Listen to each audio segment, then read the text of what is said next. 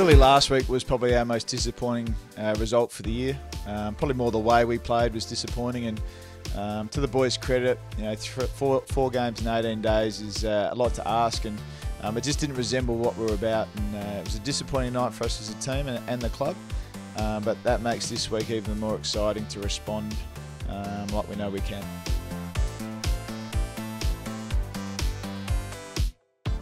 Yeah, 4 changes this week. It's great to get big number 1 back. Obviously gone through a hell of a lot, and I think it's just exciting for our supporters and for the team to get a big smile on his face and get him back out there doing what he loves. So he comes into the team. Great to get Jeff back, Garlett.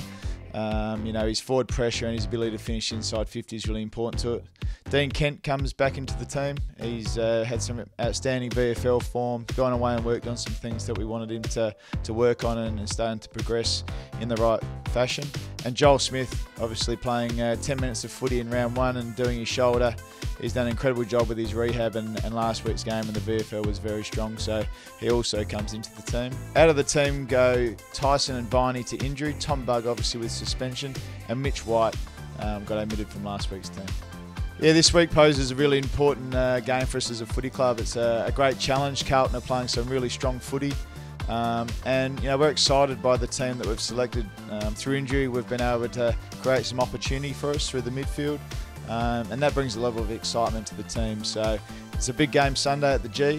Looking forward to taking on one of the great rivals again in Carlton, and putting on a great response for our fans.